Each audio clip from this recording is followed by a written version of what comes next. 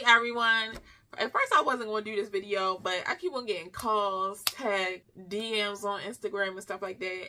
So we're going to get into pay, of course, treatment, and just everything. All things Tyson, all things that y'all might want to ask, all things that you need to know. So training or experience, whatever. First of all, as long as you have your CDL, you can go to Tyson.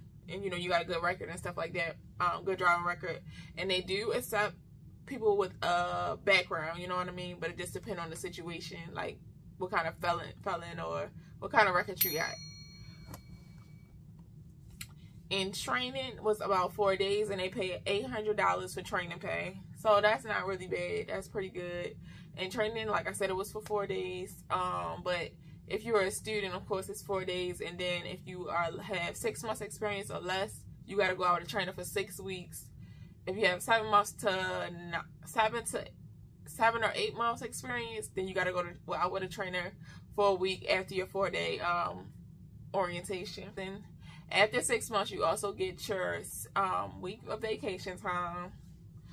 During the holidays, they also do a big old bonus. Like if you work for, like, I forgot what it's like, if you work during holidays, it's like you get a good amount of money. I think it's like $1,000 or like $1,500, something like that.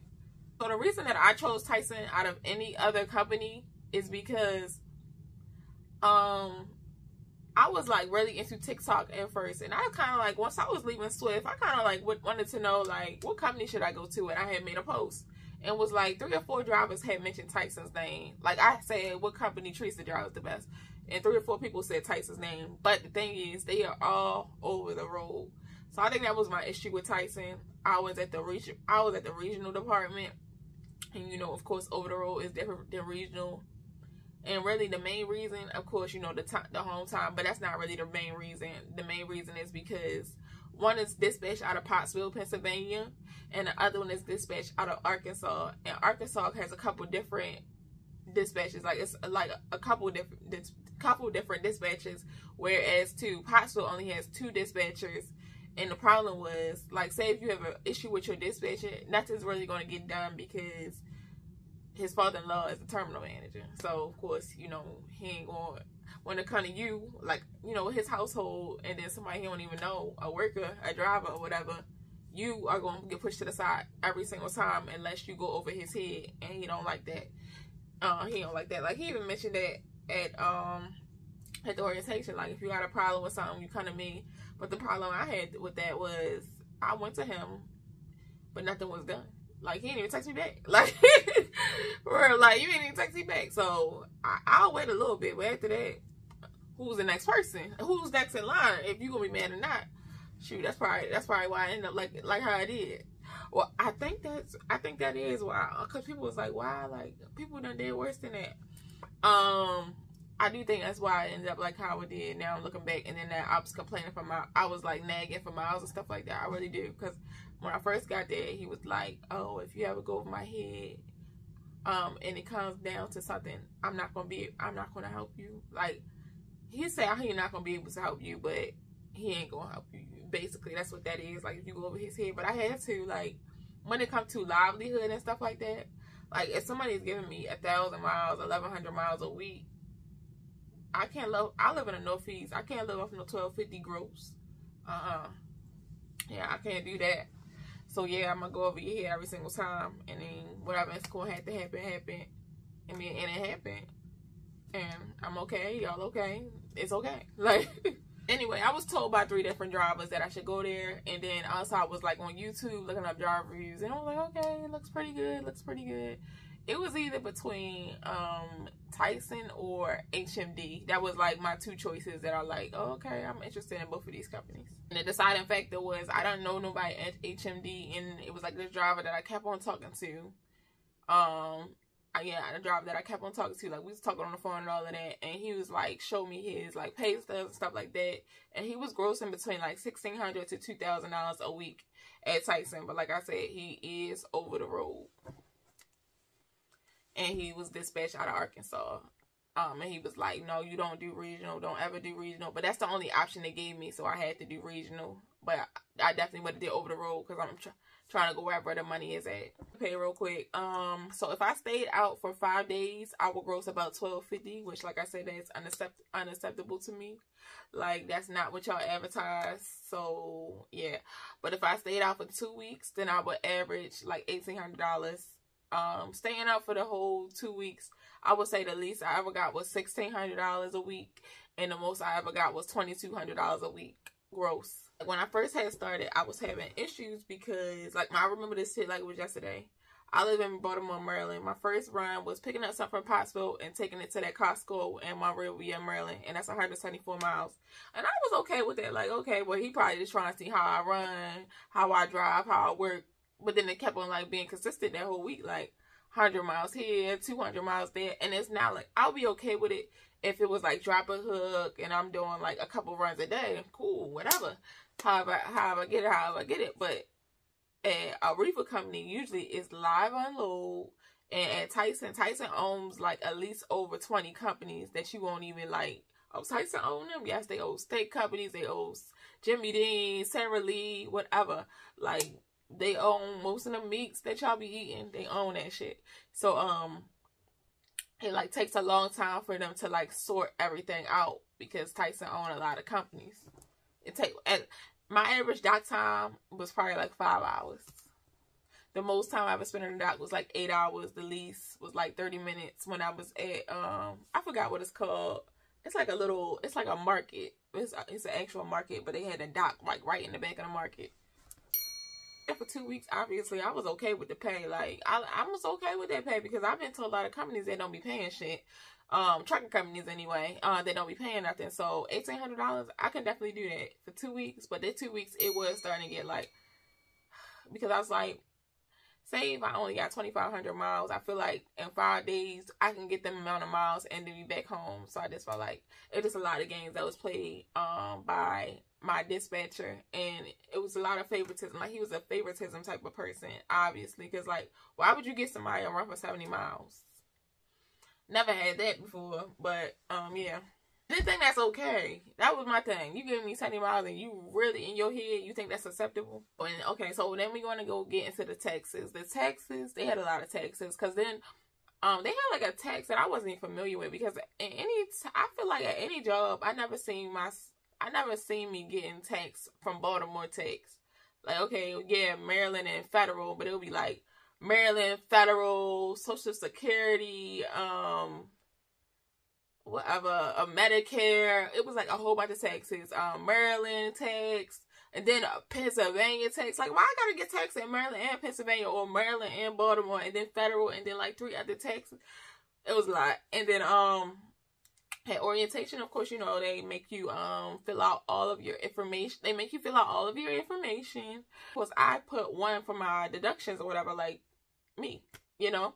But I noticed that, like, I was getting a lot of taxes taken out my check, and I called the lady from payroll or whatever, and like I said, Pottsville was a weird place. Like, so Pottsville, she's not even really like a payroll person. She just a person in that building that does payroll, and then she'll send it over to the real payroll people. So I had called her, like, the lady that in the Pottsville location, because they gonna always route you back to your terminal or whatever. You know what I mean, when you talk to them on the phone.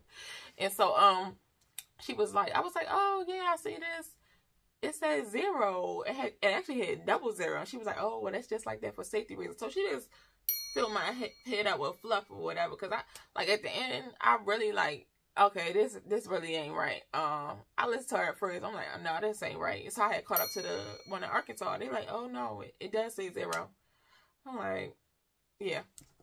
Is why I have you fill out that paper if y'all not even gonna do nothing good with it. You go there, definitely watch out for that. Make sure they put in the right deductions, because if not, the taxes is gonna, yeah.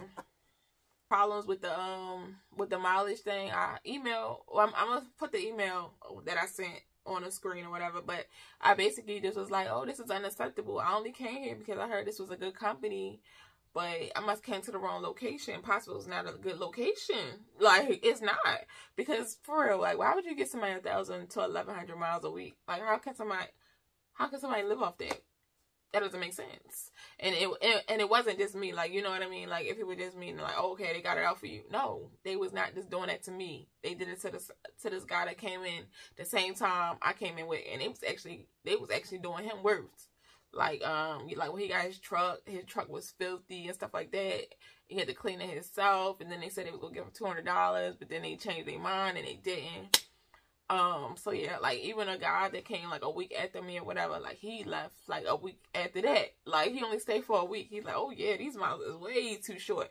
Like, it's not like they have trouble keeping drivers at that possible location, because like, when I had to drive with my dispatcher or whatever about him giving me them low miles, it was like they was not trying to let me get out there regional, because I was like, oh, well, why can't I just go to over the road? Like, let me just get dispatched out of Arkansas and let me just go over the road. Because the guy, like I told you, that got me to go there, he was like, no, you need to be on blank and blank's team, yada, yada, yada. And so I tried to do that, but he was like, no, well, we got our own over the road, and we can dispatch you out over the road out of here. I'm like, golly. Oh, and another problem I had was, I don't know if it was because I'm a female or because people perceive me to be young, which actually I think I was older than my freaking dispatcher. So that's the crazy part. But he would like talk to me like I was dumb sometimes. Like, oh, that is a lot of miles. Did you look at empty and loaded? Oh, yes, I did. And it's still only equaling up to 300. 300 miles a day is crazy. Okay, so let's go back to orientation, and if you're going to be in training. So well, let's just go back to orientation. Orientation was just a whole bunch of modules. Of course, you know, usually when you're doing orientation, they'll give you the modules before you actually come to the place, and they did. But I didn't do mine because most of the orientation I'll be doing mine before I get there, and nobody else be doing theirs. And I just be sitting there looking stupid, and I just be sitting there looking crazy. So I waited to do mine, but it was the opposite this time. I was the only one that ain't do mine. So they all just got to chill all day, and like, they was at the hotel basically all day, and I was sitting there. I guess they wanted to watch me and make sure I actually did my modules. And if you are a student, of course, you know, you're going to have to do your modules, but like I said, you're going to be there for 6 weeks, and you also will like have to take a final, like it's like a real test, like with like 50 to 100 questions, and then a whole bunch of like practice, study guides and stuff like that you had to do. It's not optional. You had to do it if you want to be a driver there. Also, it does not matter what experience you have, they're going to do a 60 and 90-day evaluation on you. Oh, and let's get into safety, because somebody just messaged me the other day about this. When you at a mega carrier, usually, or any mega carrier that I worked at, I'm sorry that I'm blinking. This light is hella bright. So, any mega carrier that I've ever been at, they will fill out your trailer number, your load number, and all of that stuff for you. But like at a company like this, that's not like of course Tyson is a big company, but it wasn't a big trucking company. You got to do all that shit yourself. Or like, say you at a big company, like say if it's time for a preventable maintenance or whatever, you gonna do it at the terminal. No, you gonna have to find you a Love's, and you gonna do it there, and you gonna wait there. All right, so let's get into the lunch. So, of course, you know, Tyson is a big company, so they got a lot of employees. So, they have, like, their own little cafeteria. So, they just gave us lunch out of a vending machine, which they had, like, you know, sandwiches in the vending machine, frozen dinners in the vending machine. And he just used his card. And, yeah, just got us some lunch out of the vending machine. That was lunch. I hope I said this, but my main reason for coming to Tyson was the benefits. I heard the benefits was all that in the bag of chips, so I decided to go because I needed those benefits. Also, because they have a stock plan. Oh, I want a stock plan. I'm going to go there. That was really my main reason. The stock was my main reason. The thing that does that is New Spawn, that I be telling the newer drivers to go to sometime. New Spawn. I heard New Spawn was a really good company. Okay, and job verification, driver verification, whatever, experience verification, Tyson actually picks up the phone and calls your previous trucking companies. So yeah, it's not, they ain't just looking at your debt report or whatever, hire right. No, they gonna actually pick up the phone and call. And sometimes that can hold up your application if your previous job would not answer the phone. Cause I've heard people, cause you know, of course, you know, when you work in somewhere, you do tell people like, okay, well my company might be okay for you or whatever. But I never give them my my driver referral or nothing like that, because I just didn't want to. Like, I didn't feel like that little, well, not little money. I think Tyson might give you like $1,500 to $2,000 for per referral, but I don't usually give you my referral code because I just feel like me being on social media, it's not worth it. Like, it's not worth the trouble that it can cause of me giving my referral code out. Oh, and a lot of people always ask me like, okay, what jobs hire people that have a background? Like I said, Tyson does hire you if you have a background, depending on the reason. I don't know if I told y'all this, but my first check was $700 at Tyson, like 4 week on the road, $700, because at Tyson they do a guarantee, which is called bump up pay here at there at Tyson, and it was $1,250 a week. And how I feel is guarantees, bump up pay, that's the bare minimum. Like, you should not be trying to get no $1,250 bump up pay. Of course, if you older, you don't care. They probably do want that 1,000 to 1,100 miles. So if you older, you don't even want to drive no more, Tyson might be the company for you. But like us, like road runners, us that's actually getting out here because we want to advance in life, we actually came out here to make money. No, that's unacceptable. We want that 1,800. You know what I mean? So we want to run. My first check was messed up because, like I said, I was only staying out for 5 days. But I told him that in orientation. I told my dispatcher I want to stay out for 2 weeks, but he would just bring me back home every 5 days. I mean, I wasn't like, but no, I'm staying out. But because I had already told him, like, I'm the type of person, like, I'm not going to keep on telling you I told you that in the beginning. But, yeah, so they messed up my check. My check was only $700 because, like I said, him giving me them short miles, him giving them low miles like that, and then let's just say, yeah, him giving me them low miles like that, and let's just say I had 4 drops for the week, and that's like $200. I only got paid. My check probably was like $749 or whatever, and I was pissed. Like, when I was talking about pissed, I don't think I mentioned nothing about my miles the first week I was there, because of course, you know, you try to see like how it was gonna go and stuff like that. But my second check was messed up for the second week too. I think of course I mentioned that why was my check $749, but I wasn't mentioning like them baby miles that he was giving me. And then my second check was messed up as well because Tyson was my first company that did lumper fees and stuff like that, and I didn't really have no experience with lumper fees and stuff like that. So Tyson was my first, and I messed up because I misplaced my check and I did not upload it, so they took like $300 to $400 on my second check. But I wasn't mad about it because that was kind of, you know, I mean that was my fault.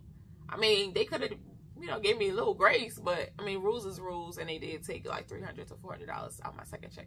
But if you're new to that lumper, like these reefer companies that do lumper fees and stuff like that, do not miss it. don't misplace that.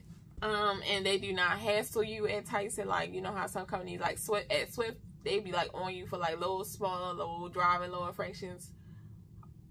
Tyson wasn't like that. I know some people like that be talking about Tyson like, oh no, I ain't going there, I heard they strict. I don't know how they are out of Arkansas, but out of Pottsville, they was not strict. I never heard from my dispatcher besides him assigning me a load. Or like say if my lumper didn't go to my Oricom, then I would message him like, oh, do you know my lumper code or whatever, something like that.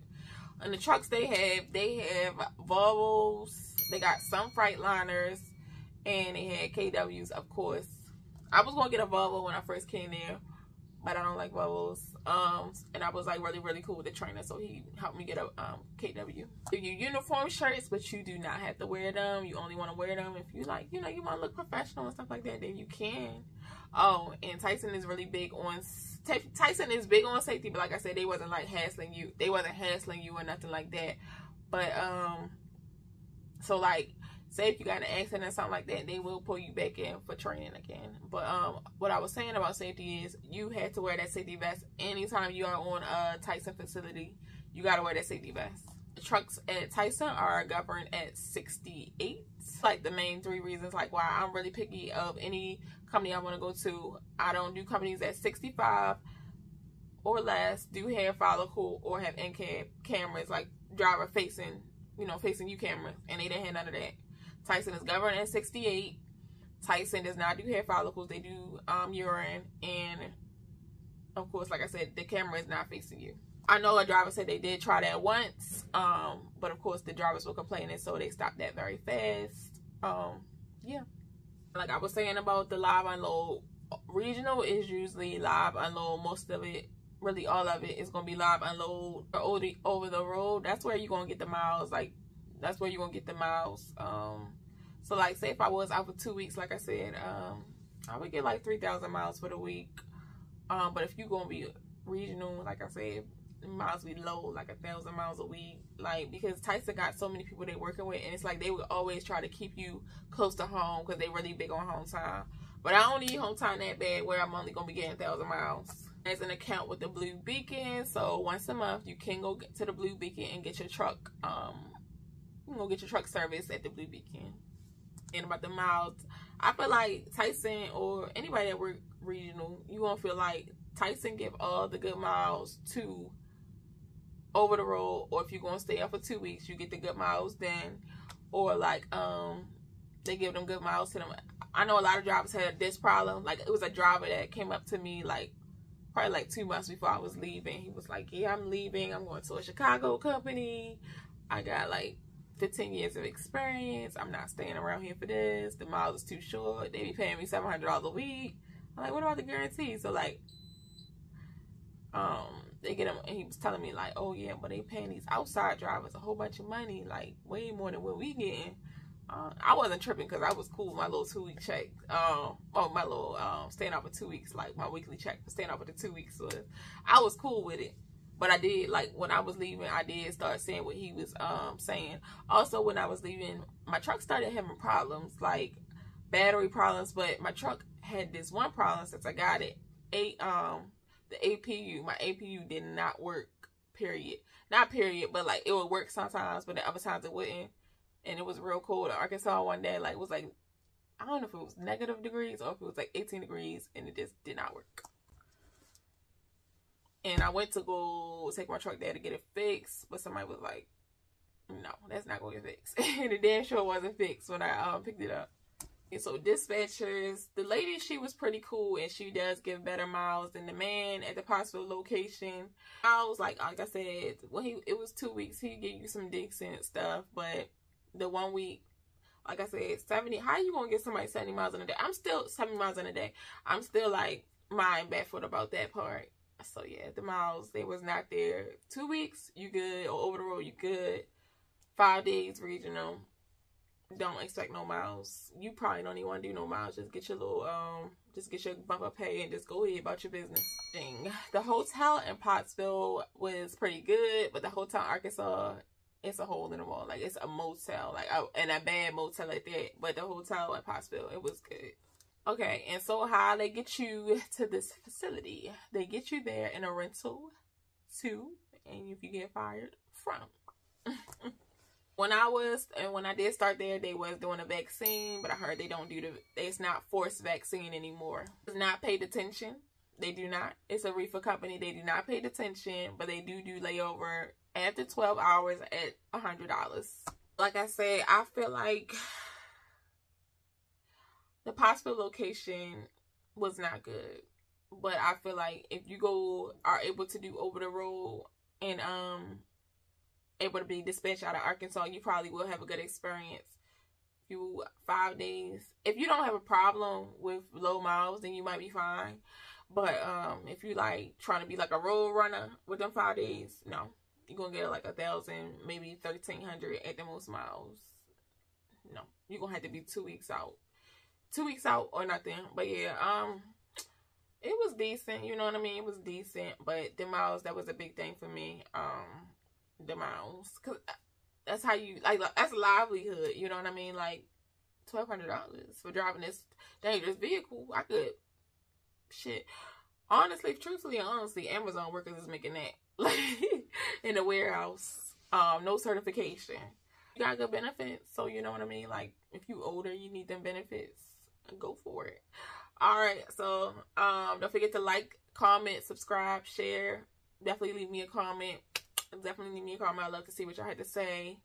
If you ever been to Tyson or ever drove to Tyson, leave a comment down below. If you think you're going to go there, leave a comment down below. Subscribe to the channel. We're going to be doing more company reviews in the future. And in about 3 weeks, I'm going to be doing something like, a lot of people tell me about their companies or whatever. So I'm going to be taking what people be messaging me about their companies, what I see in the Facebook groups, and like reviews from Indeed, and we're gonna be reviewing jobs or whatever. And if you have like an experience that you want to tell me about with a certain company, we're gonna be reviewing it. And the most popular company that I always see people asking about is Western Express, so we're gonna start with them first, and this will be starting in 1 week. So send me your job review. I don't matter what company, I just want to hear about it. We're gonna review it. Send it to me in my email, CherichBarber586@gmail.com.